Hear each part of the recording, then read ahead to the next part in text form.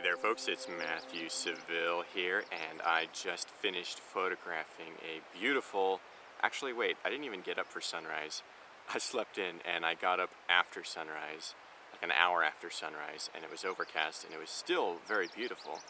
I climbed up this hill here in the middle of nowhere on the coast of Northern California, and I was photographing these wildflowers here along this what appears to be a deer trail, and I thought I would take a moment to show you guys what I have in this. This is my go-to kit for on-location landscape photography. When I go to photograph, when I jump out of my sleeping bag in the morning and I get up to photograph a sunrise, or when I'm scrambling to do whatever and photograph a sunset, this little thing right here is all I need. So let's check out what is inside it. Well, first of all, let's check out what is just outside it. It has two outside pouches. This, by the way, is the Lowepro lens exchange, I think it's called.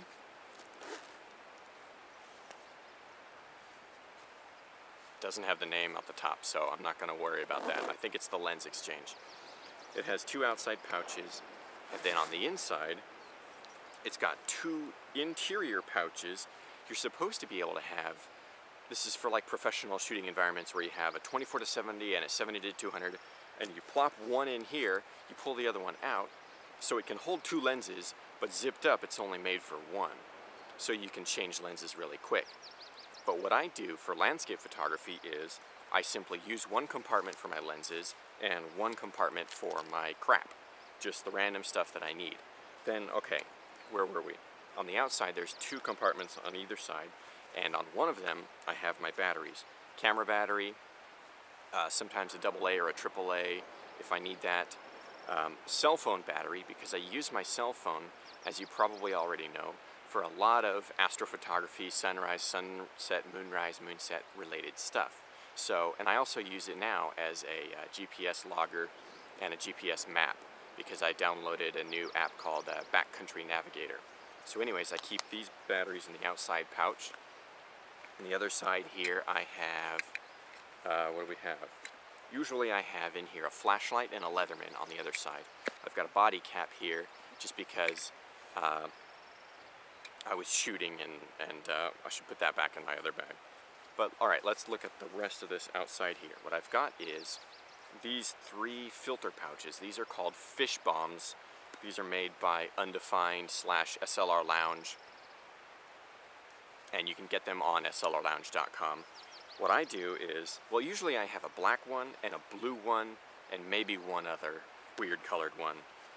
And what I do is, in the black pouch I put my ND filters, and in the blue pouch I put a couple polarizers, so that they're color coordinated and it kind of makes sense in my head for what I'm reaching for, you know, when I'm shooting fast. Right now I have one black, and then I've got a black and green and a red, and usually what I have is a 77mm polarizer, a couple 77mm neutral density filters, usually a 3-stop and a 10-stop. The 3-stop is for really slowing down, the 10-stop is for really slowing down your shutter speed in broad daylight. The 3-stop is for really slowing down your shutter speed right around sunset or sunrise, when you want that 10 or whatever 30-second shutter speed, but your actual shutter speed is only like a half a second or something. So there's that.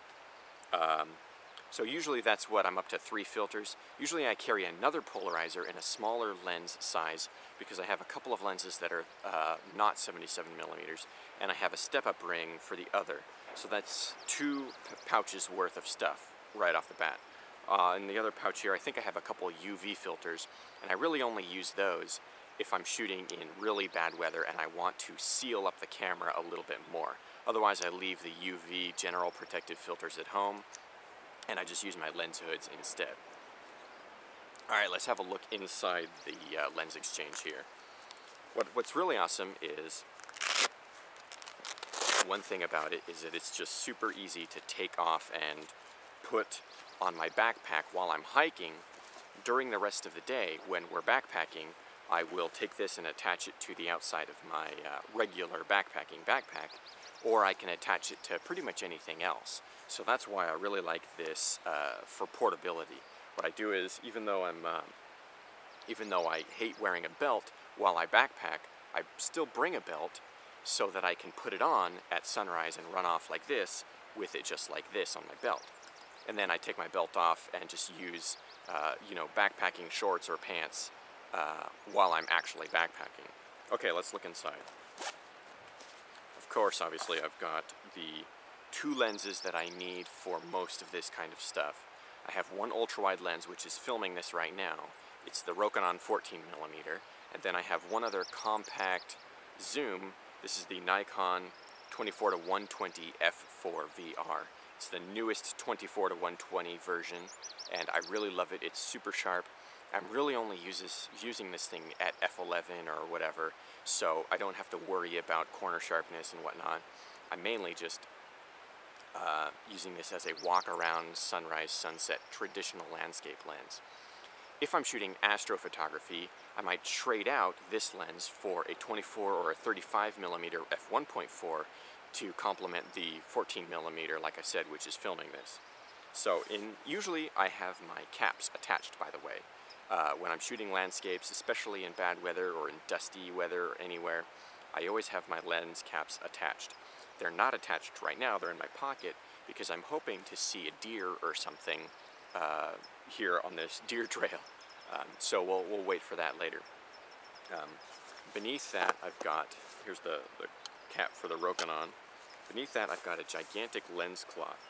This was made by my awesome friend Tony Ching. So it's a custom, it's really big. But I always carry a giant lens cloth just for wiping down if I get splashed by a wave, or in general, I have a smaller lens cloth in the other compartment for actually touching off the glass elements. Also in here I have a lens pen, which I use religiously in astrophotography conditions and inclement weather landscape conditions in general. If it's dusty or rainy, you're going to want the fluffy side or the wipey, the whatever side of this thing. What else do I have in here? On the side compartment, I've got a couple cables. These are for my time-lapse device, the Alpine Labs Radian. One for plugging it in so I can plug it in and program the time-lapse on my phone, and the other one to actually control the camera. What else do I have here? I've got a bubble level that allows me to level the time-lapse device and then put it back in my bag so it's not bumping around. And I've got a gel for gelling a flash. That's kind of left over from wedding photography, but I use it every now and then if I'm doing a selfie in the middle of nowhere, landscape or adventure photography kind of, stuff. I've also got a couple earplugs. That's also a carryover from me shooting wedding photography, but I leave it in here if I'm camping on the coast. Sometimes the waves are actually pretty loud and I might want to put some earplugs in to sleep. I've got a little roll of gaffer's tape. You never want to go anywhere without gaffer's tape. This is the Alpine Labs Micron. This is the teeniest, tiniest time-lapse, straightforward time-lapse trigger. I really love how it is super compact. It requires the cable, obviously, to plug in, but that's pretty awesome. I've got a bag of tripod screws and an Allen wrench to fix any of the little stuff on the center column or the legs of the tripod. I think that's about it. We have, oh, there went the, good enough. Alright guys, thank you so much for tuning in. We have pretty much covered it. This thing is definitely my go-to bag kit for run and gun, on the go, adventure, landscape photography. I really love it, and I'm sure there's a few different kind of options out there. You can check it out. This is my favorite, the Lowepro. So yeah, thanks for tuning in. We'll catch you next time. Hey there folks, it's Matthews, and there's a deer over there. I'm gonna take some pictures, hold on.